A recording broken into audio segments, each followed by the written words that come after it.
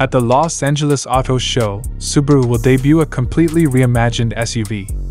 The new Forester or Ascent, perhaps? It's too soon to tell. Subaru has been on a roll with a number of launches in recent months. Automaker Subaru is planning to unveil a totally redesigned, next-generation product at the Los Angeles Auto Show on November 16th, following the debut of the BRZ TS and the WRX TR. Crosstrek, Forester, Outback, Ascent, and Solterra are the many SUVs offered by Subaru. Since the Crosstrek and the Outback were both refreshed in 2022 and 2020, respectively, we can rule them out as possibilities. The Solterra, which has been on sale for less than a year, is in the same boat. The 2025 Subaru Forester compact SUV seems to be the most likely candidate, given that it is one of the automaker's oldest models and hasn't been updated in quite some time.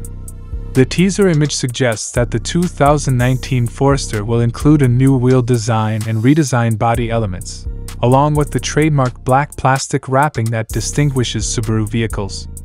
We don't expect it to switch to a new platform, thus the underlying structure and its essential proportions and mechanisms are also not likely to undergo significant transformations. Standard all-wheel drive and Subaru's legendary 2.5-liter flat-4 engine should continue to be available. We hope Subaru will revive the turbocharged Forester XT, although there have been no rumors to that effect.